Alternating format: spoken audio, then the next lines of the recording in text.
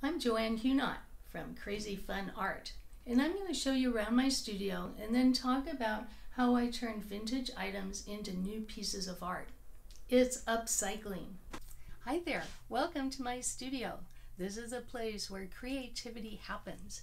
You can see I have a lot of stuff packed into this small space from floor to ceiling. I have to be super organized so that when I'm working, I can find exactly what I need. I've been going to flea markets since college, buying interesting artifacts. When an artist uses cultural cast-offs to create a new piece of art, it's called creative reuse.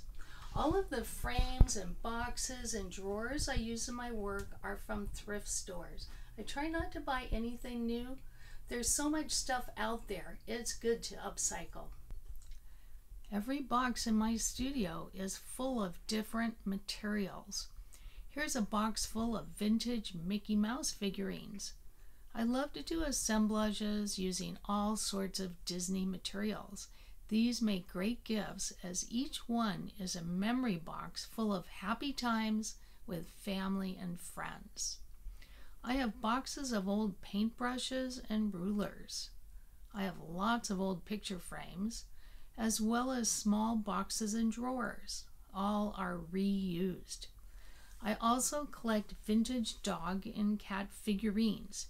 Each little guy gets put in just the perfect little box or drawer, and then I add a funny caption. Here is Pug Love, and you can't buy love, but you can rescue it.